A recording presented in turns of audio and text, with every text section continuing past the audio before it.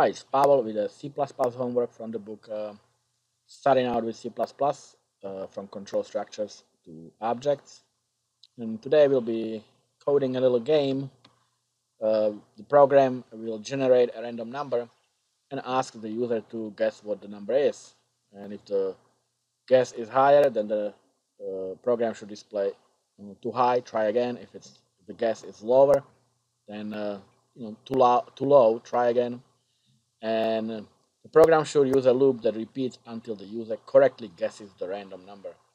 So basically, the computer generates a number and will guess what it is, and the computer let us know whether it was too high or too low, and we'll guess again until we guess it correctly. All right. So in order to use random number, we need a few libraries, such as CSTD, like that. CSTD library, and one more. We need the time, uh, c time, because our random number it will be generated based on the system time. So we need these libraries. So our random number, that's our integer that the computer will generate, and integer that the user number, that will be the guess that the user will make. Now we need to loop until we guess it right. So we can do a boolean win, and we'll initialize it to false. So we will loop until win becomes true. So let's generate the number first, and first we need the seed number for the for the random number generator. So unsigned seed, and it will equal time. Okay, so this is our seed number for the random number generator. So we can now generate the number,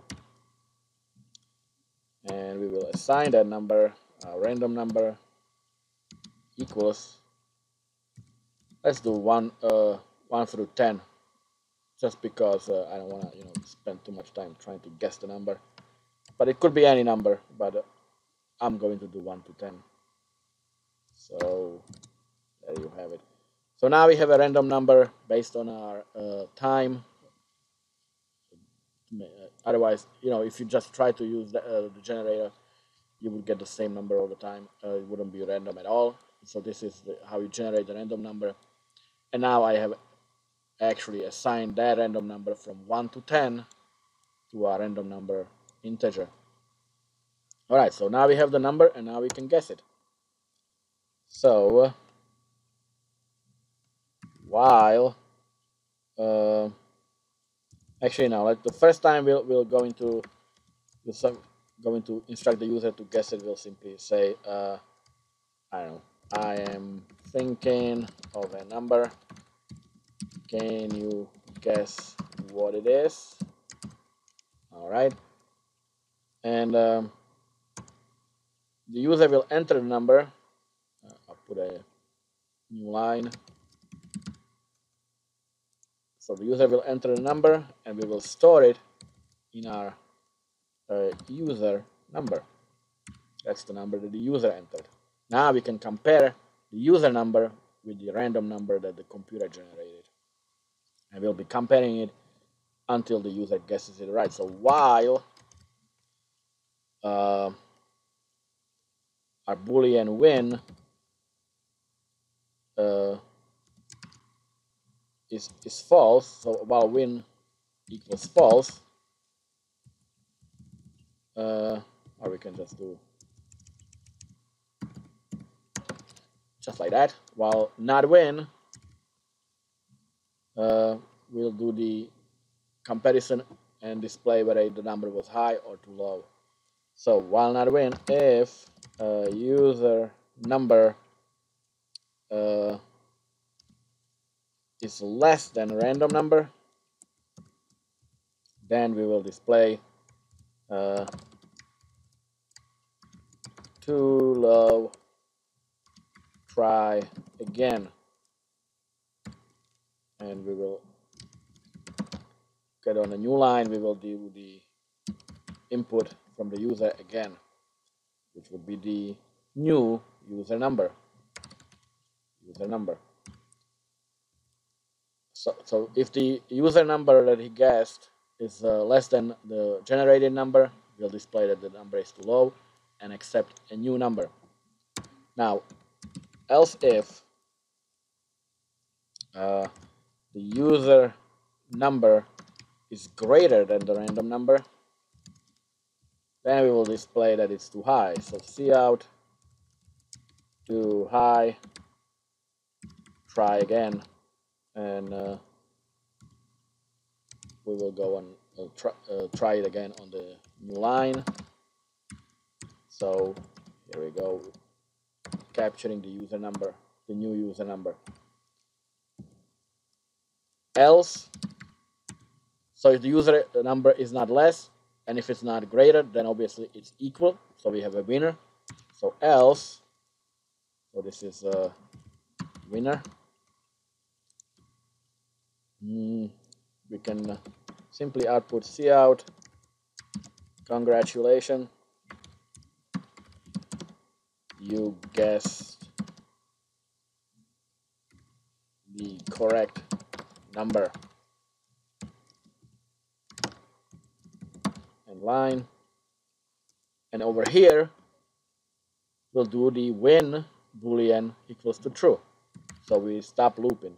When equals to true. All right. I think that might be all. Let's see what we get when I run it.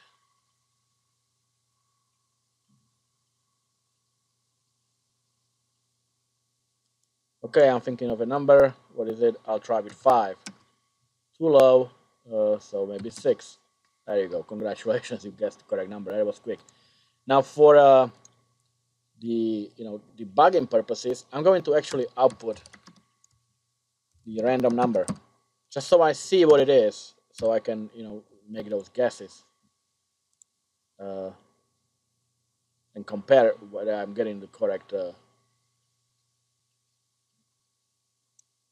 number. So I'm thinking of a number. Guess what it is? I'll say 5. Let's see. The number is actually 1, so it's too high. I'll try 4. It's still too high. 3 too high. 2 too high. And 1. Congratulations, you guessed it. So we can enhance it a little bit. We can, for example, we can do something like integer number of attempts. So we can capture that and see how many times we guessed. So we start with 0. Now if we guessed it here, then our number of attempts plus plus will add 1 attempt to it.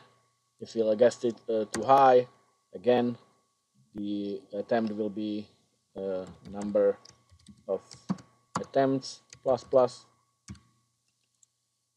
But if we guessed it correctly, then we don't add anything because we already have the last number of attempts. And do we actually add? Hold on a second. We added here, obviously. We added here. So this would be the last attempt. So we still should add it. Number of attempts plus plus. So over here we will display congratulations, you guessed the correct number, and on the bottom under that we will display it took you number of attempts.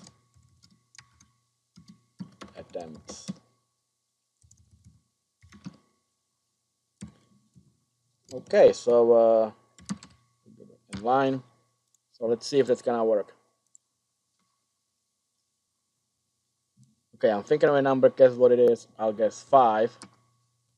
The computer guessed 2. You can see that it guessed 2, so it's too high. This is my first attempt. This was my first attempt. So I'll do 4, my second attempt, 3, my third attempt, and now I'll guess it correctly. So that's my 4th attempt, and it is correct. Congratulations, you guessed the correct number, which was obviously 2, and it took you 4 attempts. So that is correct as well.